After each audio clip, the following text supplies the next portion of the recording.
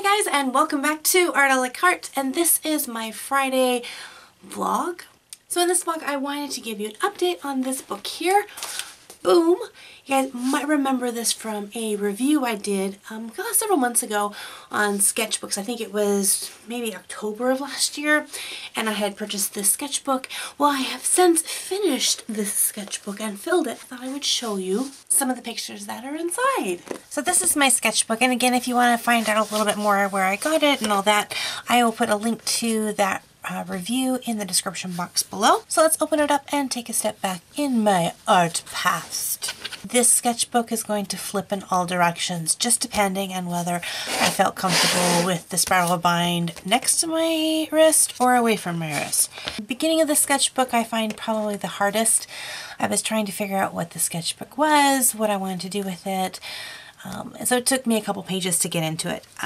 I started this on our trip down to California in October of last year, and we took a train, and so these are some of the sights that I saw. Some of the passengers, this was actually a mom I saw on the train with her little kid sleeping on top of her. Then as we got closer to California, I began to see these amazing trees, so I had to sketch one there. So I have some random like animal sketches here, and then began just sketching people. I don't know that I was looking at any people yet. I was just still kind of sketching from my head. This sketch here was actually a lady sitting on the observation deck car on the train, and I drew her, kind of cartooned her up a little bit there, and then decided to draw some concept art for possible dragon tutorials later on. I don't think this guy ever made it to a tutorial. I think when I was drawing him, then after that shortly I came up with a leaf dragon and went with him instead. But this was an ice dragon, I think it was. And I was trying to blend a couple different animal features together with him.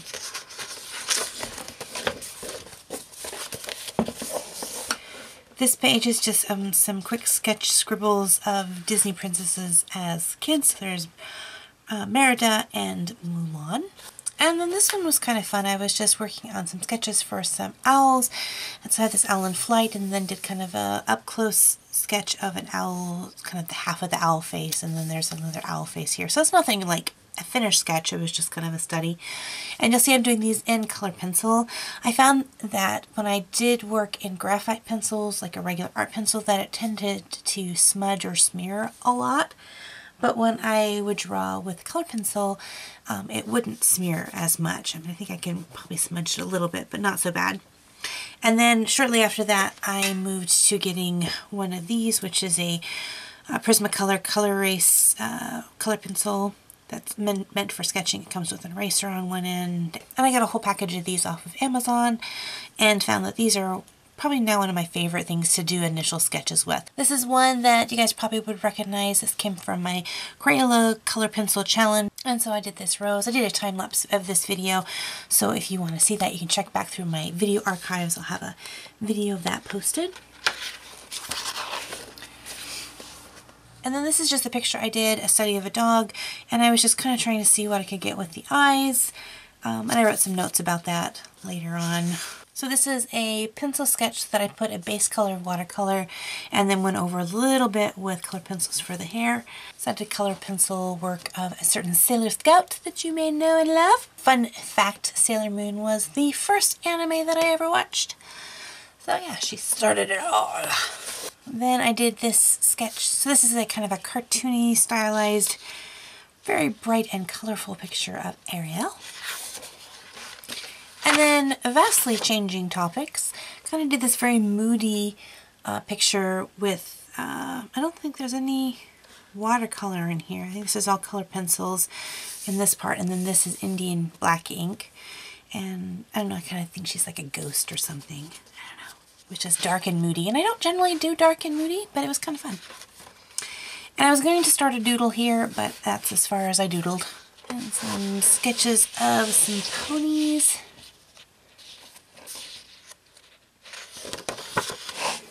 Another sketch and notes. And this is Catbug. He's from a cartoon series that actually is based here on YouTube. Also another cartoon based on YouTube, which is Puppy Cat. Yay!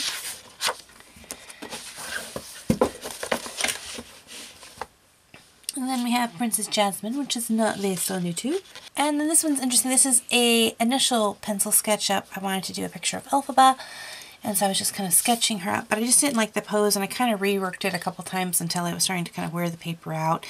So I went ahead and did something I normally don't do, which is I didn't give up on the drawing, but I decided to just start over clean and take it from there, and went with this one, which I at the time ended up liking and actually finished coloring, and I love the coloring on this, so it's awesome. But I actually like the idea of the sketch better. There's more emotion in it, there's more movement in it. This one's very statuesque for this drawing. So even though I ultimately went with this one to color, I might go back to visit this one someday, or at least relook at it and recreate it, but yeah. And then of course this is Elsa, how to draw a cartoon Elsa that I did a video for. Random faces. So these really aren't anyone in particular, even though that one really looks like Ariel to me. I was just trying out some different styles and hairdos, and yeah. And then this is a whole page of just cartoon eyes. I just wanted to see how many cartoon eyes, different cartoon eyes I could draw, different styles on this page, and so got quite a few of them done. Some of them are based on cartoon characters, some of them are just ones that I came out in my head. Yeah, it was fun. I really like these ones. I think these ones look like Yzma from The Emperor's New Groove. Then this one kind of started off as a study very similar to a picture like this, where I'm just randomly putting people in. And what I did is I would just draw one character, sketch her in, and then draw a different character, and then I started trying to fit them together in like a puzzle. I thought, well, that's gonna be fun, you know, not having them really interact with each other, but just kind of fit together. And I think this one didn't really fit too well. I think I could have turned her a little bit, but I like how these three kind of fit. Then after I finished drawing them in, I thought, well, let's just ink them in for fun. And then after I inked them in, I thought, well, let's just color them in. And I just kept going until it turned into this, and I thought, oh, that's kind of pretty. I like it. I like her. This is a study of kind of motion. So of a girl with a hood, and she raises the hood up over her face and kind of turns to a leaf. Trying just to, this is where I'm beginning to really think I need to work on like getting more fluid motion in my drawings. This one turned out really colorful. I actually ended up coloring her with just highlighter markers, like super cheap ones that you buy to highlight in books, and I think I got a pack of them at the Dollar Tree for like, you know, a buck because it's a Dollar Tree, but there was just like, you know, some random colors, and so I thought I'd just color her with that. And I don't know, I like it. It's kind of like this fun pops of color. And then just some random face sketches. Again, just working on that. I don't feel super comfortable doing characters of people. I kind of had a bad experience the first time I ever tried doing it when I was a young teenager, and it kind of scared me from ever wanting to try it again. So I always like, people ask me, draw a picture of me or draw a character or cartoon of me, and I'm just like, no. I'm beginning to slowly push myself. I've got lots of encouragement from a few of my YouTube art friends who do this, and if you're interested in cartoon character drawings or just looking at people being able to draw them and you just want some encouragement, really suggest that you check out my friend Will Terrell's channel. He does some amazing character works, but quite often he will do live streams where he and some of his art friends will join together, and they'll just pick a person and start drawing, and they do it just real time live on YouTube, and it's fun because you can go and find the picture that they are drawing and draw along with them. And then, you know, kind of compare notes and see what theirs look like and what yours look like. It's just fun. I like doing that. Some more right there. So this was one of them that they were doing, and even though his name says Walter, his actually name was Melvin. I was just so wrapped up in drawing him that I thought his name was Walter instead.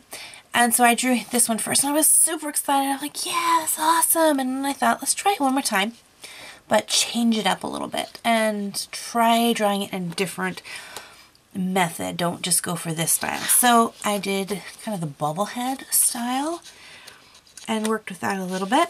And I thought, let's just do that one more time. And so same person, but in three totally different styles. And I really ended up liking this one.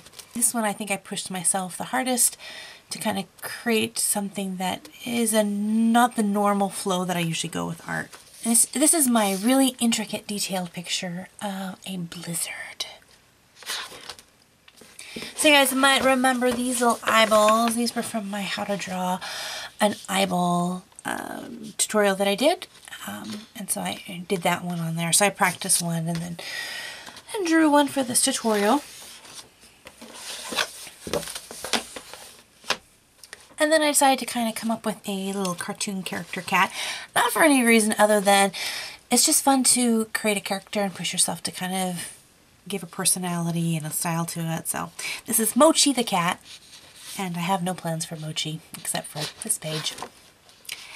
So while after I did the eye, I decided to do lips. So before I actually taught the lips, I did several pictures where I kind of just practiced them out. So these were a couple different practicing. Teeth are so stinking hard to draw. There's just this fine line between drawing teeth and making them look realistic and making them look super creepy. So yeah, real challenging there. Again, this is another piece that I drew and I ended up coloring at least this part here with the highlighters and then Indian ink here. So again, pushing myself just to do things that I don't normally do. This one I gave myself a very short amount of time to paint a portrait of a picture that I had of a person, and so lots of really loose wet paint and just went really fast. I think I gave myself like 3 minutes to do this, and so just as fast as I possibly could. So it's, you know, I like it for the time allotted there. It's not my usual way that I paint, but it was a great exercise. So here's a character sketch for a story that is bumbling around in my head.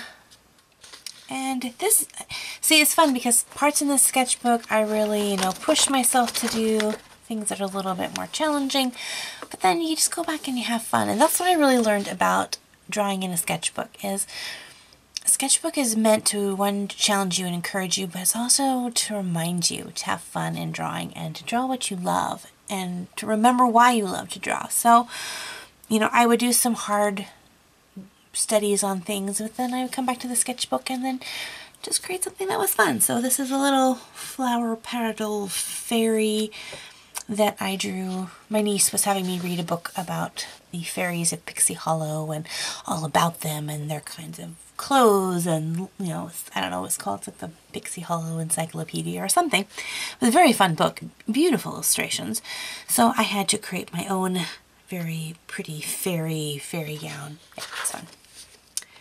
This is also another piece that just kind of is in my head and I was trying to get it out and absolutely did not capture even a tenth of what I was seeing in my head.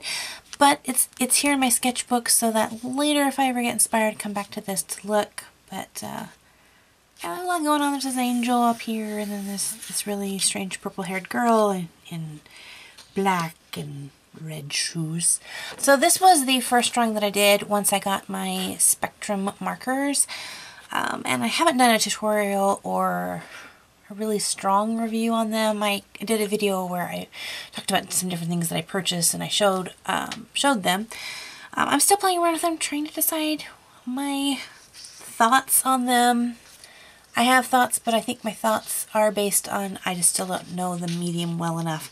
So I'm going to keep practicing with it until I feel a little bit more confident that I know what I'm talking about. And then here's my fairy on a mushroom. She was in a video on one of my Color Pencil 101 tutorials that I did a couple weeks ago. Not really a tutorial on how to do this, but how to push through when you make a mistake. And yeah, I like how she turned out. So yeah. And another picture that I did using the Spectrum markers. And I actually like that side better than this side. I think it's kind of cool. And then, let's see, this is the last picture in my book. I think there was like a page or two past that, but I decided to finish with this one. And I just sat down and tried to do a self-portrait of myself. And I thought it'd be kind of fun at the end of my sketchbooks to kind of capture what I see myself looking like at that time. So yeah, I think I gave myself a little bit more hair color than I actually had at the time. I found keeping a sketchbook was so so good for me to be able to really push myself in my sketchbooks. And like I said, it was something that it reminded me to have fun with art, because I didn't create these pieces for a purpose like selling and stuff like that. It was fun. So if you have a sketchbook, I encourage you to be brave and share your sketchbook with others. I would love to see some of the sketches in your sketchbook. If you've never done a sketchbook, I highly recommend go down to your local art store and pick up a sketchbook of your very own. And I encourage you to work on it at least once a day. Try to put one drawing in every day if you can. If you can do more than that, that's awesome. So there were some days that I could put, 5 or 6 drawings in my sketchbook. So on other days, it was just one, and that was lucky. I hope you found this sketchbook video fun. If you did, let me know in the comment section below what your favorite sketch was, and if you'd like to see some more sketches. So yeah, I don't know how long it's going to take me to fill this one up. There's a lot of pages in this one, but I do have some fun ones. I finished this one. Took me like 3 days to finish this piece here.